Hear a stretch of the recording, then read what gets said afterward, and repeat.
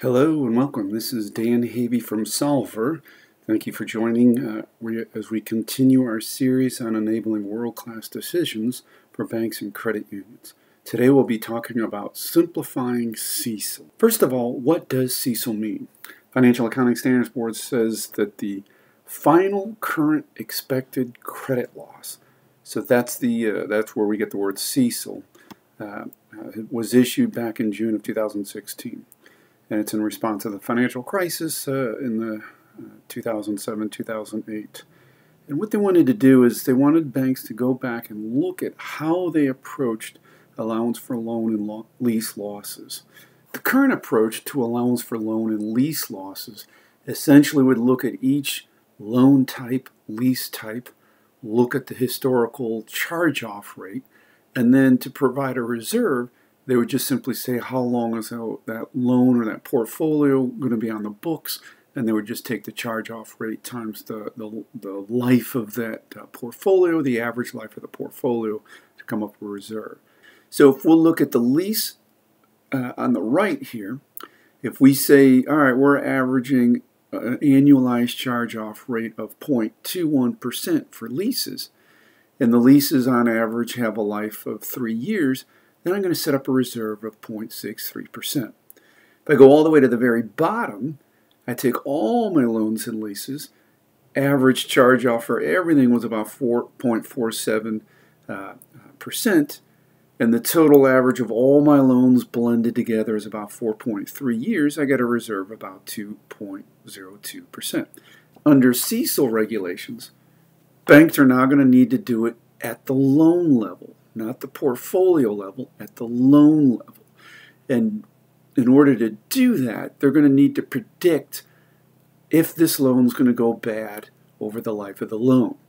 So that brings into predictive analytics. And if you look at the picture on the right here, the way predictive analytics work is the more pieces, the more factors you take into account, the better the predictive model. So I may have delinquency rate.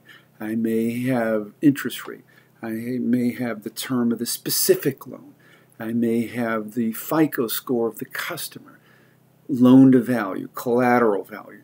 So more and more predictive data points I have, the better predictive model is going to come up with to say this specific loan is likely to charge off, and then I'll know how to put up a reserve for that specific loan. So this change in approach to calculating the loan and lease loss reserve is huge. A lot of articles, you've seen it over and over again. Here's a headline here: incurred loss versus expected loss. CECL, in other words, is the biggest change ever to a bank account. Where have we heard this? Is the biggest thing happening to the IT world. Well, we sort of chuckle at Y2K. The world was going to come to an end, and hired mass amounts of consultants, spent a ton of money to get all our systems ready. $5 million. $5 million. For Y2K. And it's sort of the same response we're getting today. You're getting all these consultants coming out of the woodwork and say, we're here to help you come up with predictive models to solve this CECL mess that you're in. I'm afraid I'm going to have to pull rank on you. I didn't want to have to do this. I'm with the mattress, please. There are no tags on these mattresses. But here's something that statistics will bear out, and this applies to predictive models as well. The classic bell curve says that after a couple of factors, the incremental lift in confidence diminishes. What does that mean? So let's take each one of these pillars, and let's say there's factors. And so in this model here, I've got 8 factors. And my 2 best predictors are right there dead center. They will predict, on average, 68% of the time, the right reserve or the right charge-off ratio. If I go out and add 2 more factors, I'm going to add 28% lift to my predictive model. If I add 2 more factors, I'm only going to add a 4% lift. And add 2 more factors, I'm going to add 0.2%. So the goal here is you want to find the 2, 3, 4 factors. It's going to give you the biggest bang for your buck. Now, you hire consultants, and they're going to give you 8 factors, 9 factors, 10 factors. You're going to pay a lot of money for that analysis to come up with a really good predictive model. But at the end of the day, all you're really going to need is 1, 2, 3 factors, 4 factors at the most, and you're going to get the biggest bang for the buck. So here's a picture of linear regression. Here where we've got a couple of factors. So my red dots is the actual losses experienced based on a couple of factors. Essentially, you're going to have a scatter diagram of historical charge-offs over time based on 2 factors. And we're going for, let's say, a 68% confidence level according to our bell curve. So you're going to have your actuals all over the place, but if you blur your eyes, this blue line is going to be the trend line. So this is what linear regression does, is it looks at the actuals over time and comes up with a line that best fits the actual experience. If you'll go to all these consultants, listen to all these webinars, read all the research, they're going to tell you that the 2 best predictors of a loan going bad is the loan to value, and on the right is FICO score, or it could be a risk rating that your credit union or bank comes up with. So these 2 factors are going to be your best bet to coming up with a 68% confidence of predicting that that specific note is going to be charged off. So here's looking at a bank. It's a rather large bank. And what it's doing is it's looking at all loans combined, so it's not taking into account whether it's a mortgage loan, a credit card, a commercial loan, or a lease, that type of stuff. And it's just looking at charge-offs for the last 12 months. If you got charge-offs for the last 5 years, even better. And so we got our FICO ranges on the left, our loan-to-value ranges on the right.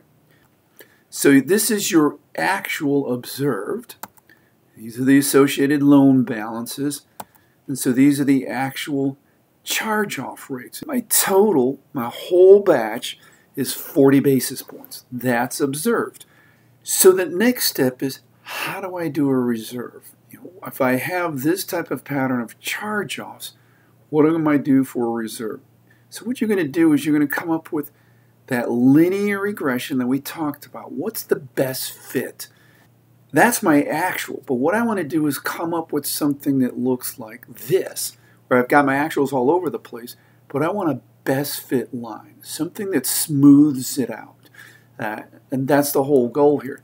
When I apply those charge-off factors and I apply it to the weighted average balances, this is the loan loss reserve that I come up with, 175. So here I'm looking at home equity loans only in this specific case. And my average charge-offs for my home equities is, let's say, 10 basis points. And on average, those home equity loans are out there for 7 years. So my overall portfolio is going to be 71 basis points. If you look down below, my customer profitability, they have a home equity loan, an installment loan, and retail CDs. If you look at my CECL calculation on the lower right, I'll take my home equity or my CECL tax advantage loan, and it's got a term of 84 months. That's the shelf life, or 7 years, if you will. I'm going to take my ending balance. So this particular loan's got $18,000 ending balance. The value, the collateral at the time they originated, that's the best I've got right now. I may periodically update the value, but right now it's 28.7. So I have a loan to value of 63%. So that's going to fall in my 4th column. If you look up above, my loan loss reserve, it's going to be in the 4th column. And then the last time they applied for credit at the bank, they had a FICO score of 574. So I just simply attached that FICO score to Russell Johnson here. So every loan has the same FICO score. His household has that same FICO score. So that shows up on my last row. And so the intersect is 93 basis points, a little bit less than 1%. So I'm going to apply that 93 basis points against that home equity loan of $18,000. I'm going to set up a reserve of 168 for that specific loan. Here we're looking at my portfolio as a whole for my home equity loans. And if you look at my average balances over time, $31 million over time, based on the CECL loan loss reserve, where I go in note by note and apply these rates to all the various notes. Some of them have FICO scores here and loan to values here, so all that. So I'm cross-multiplying every single note. But at the end of the day, my portfolio is coming back to 71 basis points. And that's what we see in this model, this profitability report. These are my balances over time. Here's my reserve each and every month.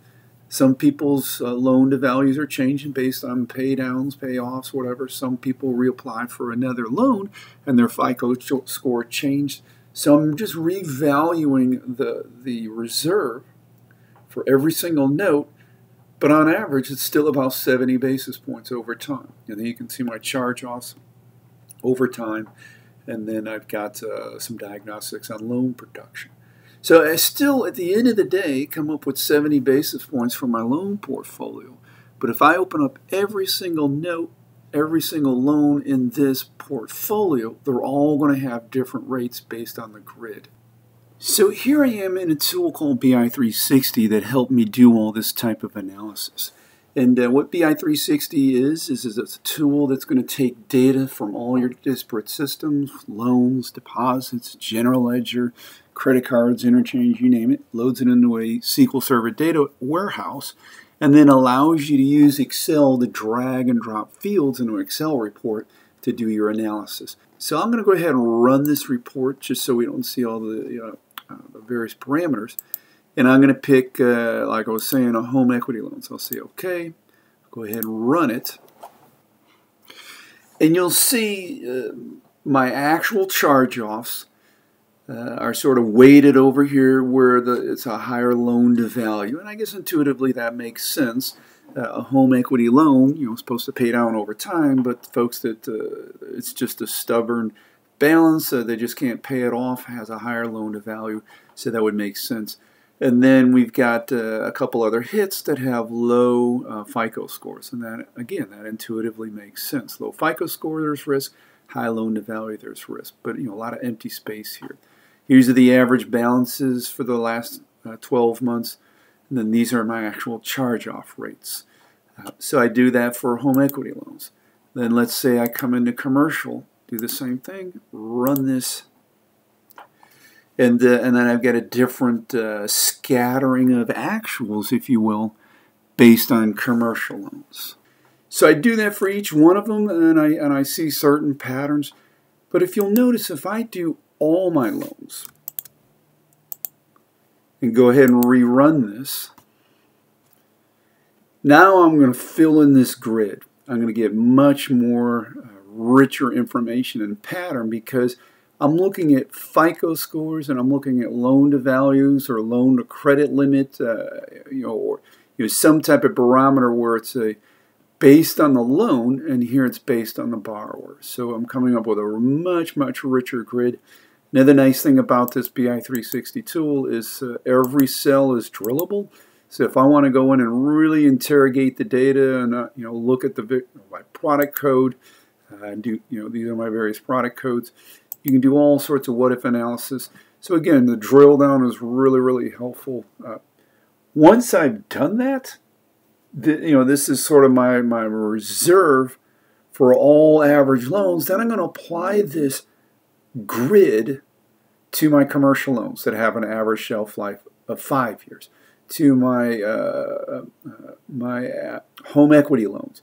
And so I'm just going to come up with individual loan loss reserves based on their charge-off pattern. So let's go back to my home equity. I'm going to go ahead and rerun this. And I've got my overall pattern, but this is my actual experience for home equity, 0.09. So I'm going to multiply that out by the 7 years, and I'm going to come up with 0.72 or 71 to be exact and such. So I'm going to take the pattern for my overall loan portfolio, my reserve pattern, and apply it specifically to my home equity loans. So that way, if a note falls into 63% loan to value and a 575 FICO score, that specific note's going to get a 93 basis point reserve. Let's go back to our customer profitability model where I had a table here and just simply dragged and dropped various fields into my report here, all sorts of information based on the customer. And then when I'm ready, I'll go ahead and run that report. And I'll go ahead and pick out a customer, let's Russell Johnson, hit OK, run it. And then let me just scoot over here to my CECL data. And so here we are, Russell Johnson's home equity loan. There's his ending balance for the loan. That was the original amount or the credit limit. You know, it was compared to something, the collateral value. So loan to value is 63%. FICO score is 575, and there we are, reserve rate of 93 basis points, $168. Now let's switch over to our product profitability report. I'm going to go ahead and run this. Same thing, I've dragged and dropped all sorts of fields into my report based on the tables. And here's all loans. I'm just simply going to go back to my home equity loans, run that report. It's going to hit the data warehouse, pull in all my data elements. Here's my portfolio balance, my loan loss reserve, note by note. So let's go in there and let's drill down. Let's see how it shaked out, if you will. So so these are all my home equity loans. It's the single product code. These are my reserve amounts.